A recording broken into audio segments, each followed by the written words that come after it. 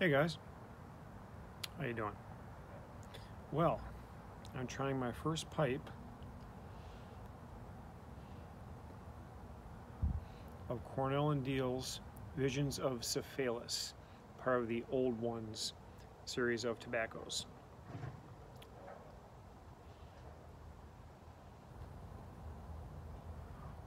Wow.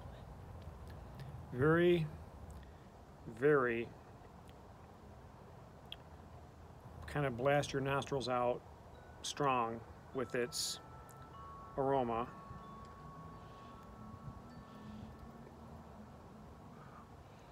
Flavors are fairly strong too. Very much like almost reminds me of an incense. You know, when you burn incense and it has that sandalwood smell and aroma.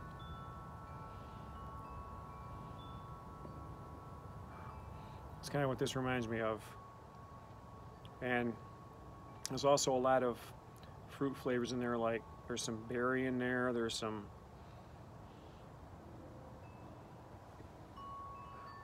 little cherry, there's some like a nuttiness.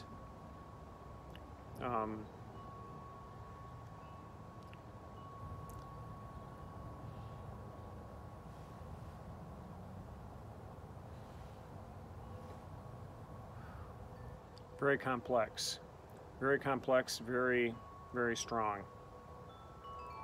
You have to be careful not to puff too hard on this because it will burn your tongue.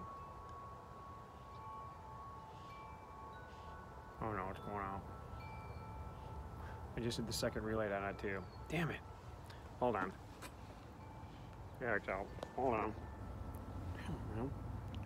I never go through one of these videos without having to do a relight.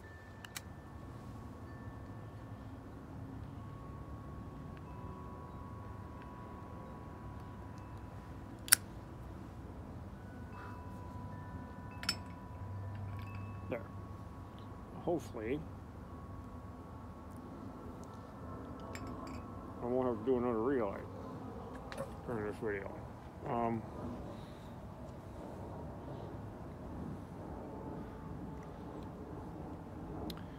There's some sweetness there. Overwhelmingly strong aroma, and the flavors are very complex and strong. I don't know how to describe them all, but they are very forward.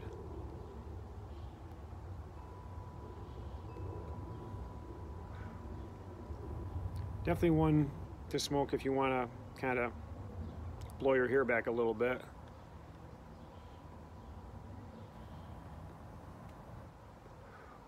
I imagine the room note on this would probably be fairly pleasant if you were smoking it inside, but maybe a little strong on the strong side.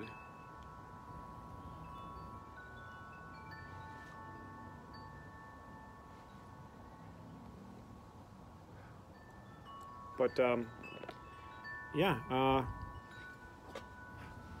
not bad at all. Not bad at all. Probably not one of my favorites that I've tried so far. But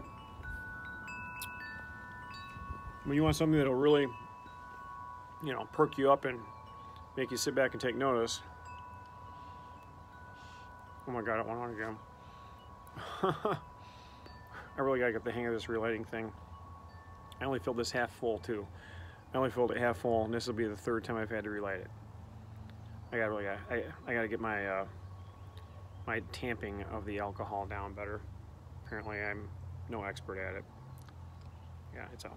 But anyways, those are my initial thoughts on the Cornell and Deal Visions of Celephais. Thank you very much. Take care, guys.